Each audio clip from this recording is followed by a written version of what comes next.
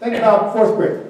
Think of your fourth grade. Would you be covering this in fourth grade? Is this, they have levels that vocabulary levels of words, third grade words, fourth grade words, and so forth. So, and a lot of times you don't have the information. You have to make some inference about what the student knows. Okay.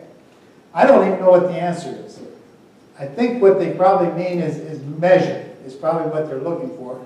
But you could make a case for each one of these to be the right answer, even warn, because I had one teacher that said, you know that every dashboard on a car, you have lights on that, gauges, and when it turns red, it warns you. I didn't think about that. But according to the definitions, as you learn the system better, what you'll learn is that this is really a level 1.